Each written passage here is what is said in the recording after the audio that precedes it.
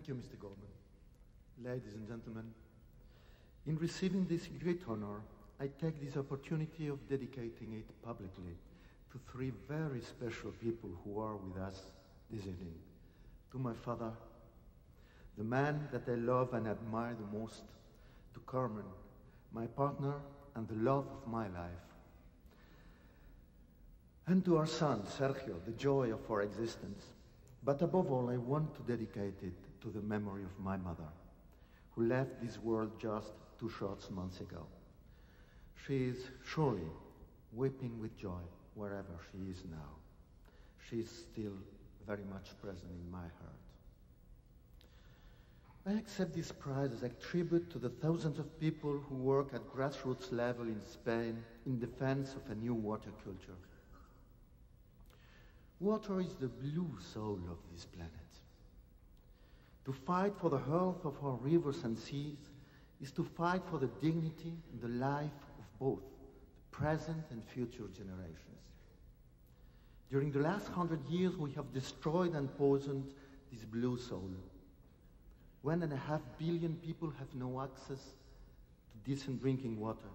Millions have been forced to abandon their homes, flooded by enormous dam projects.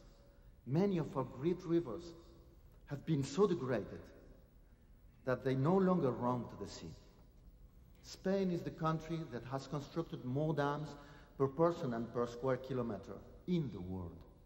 And despite that, our government is trying to impose more than 100 new dams and large-scale water diversions, flooding villages and ruining the life of thousands of people.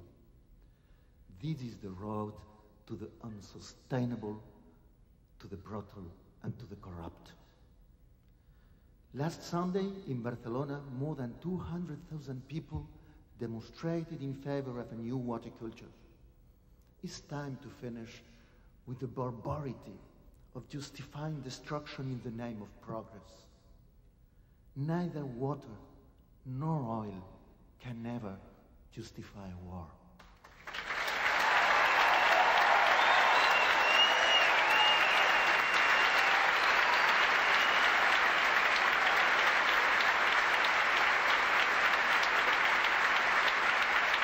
Thank you.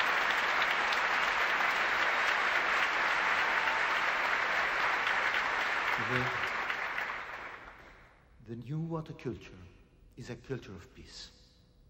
Those who think that the world order or grandiose water projects can be imposed by force or even by precision weapons that kill intelligently are wrong.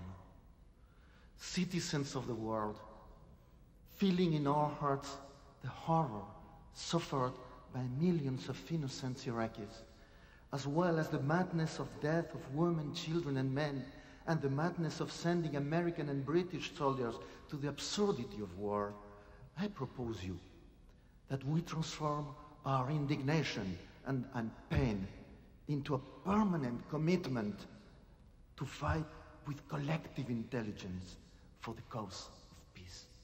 For peace.